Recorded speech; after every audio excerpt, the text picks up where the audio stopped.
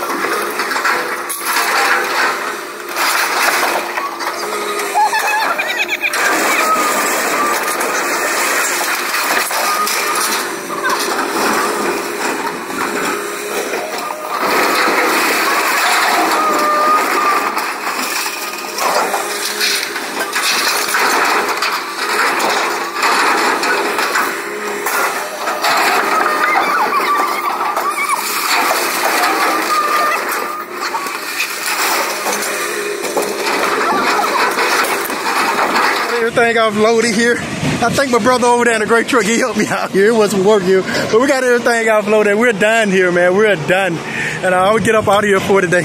So you guys be blessed. Be blessed. See my dog Spot. Come on home. Come on home. I got bologna and beans.